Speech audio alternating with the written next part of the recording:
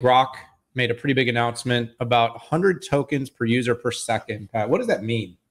Yeah, so good question. So first of all, Groq is a company that was founded by the folks that did the Google TPU, so smart cookies. And in my vernacular, they're creating an ASIC to tackle first inference and then training. And as we've talked about many times on this show, an ASIC is more efficient than a GPU at doing certain things. And then the challenge is putting a programmatic layer on top of the ASIC to make it programmable. But and then there's LLAMA-2. So LLAMA-2 is an open source model that came out of Meta that everybody but trillion-dollar companies can take advantage of for free. And essentially, it's all the rage, right? Open models, right? Because we don't want one company to have their model. And what do I mean by closed models, right? So OpenAI and ChatGPT is a closed model.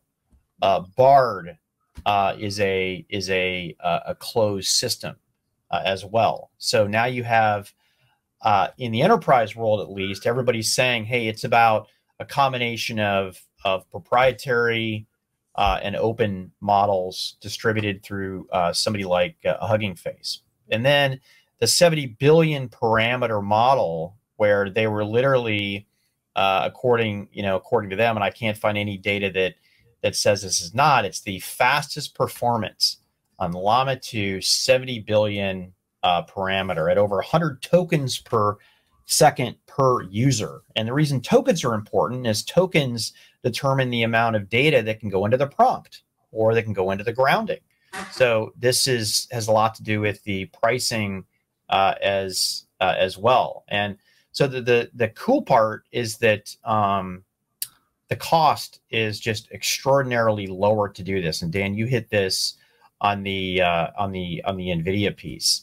Groq says that on a workload like this, you get 3x lower total cost of ownership from the inception, which is a really great value, right? Those are comparisons using an 80 node NVIDIA A100 SuperPod is $27 million. An H100 SuperPod is $39 million.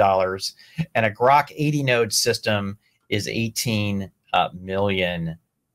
So again, competition is good, Dan. That's a theme on our show. We say it every day.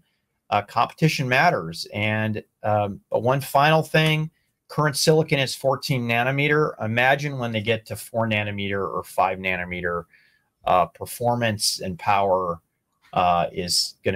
should be amazing.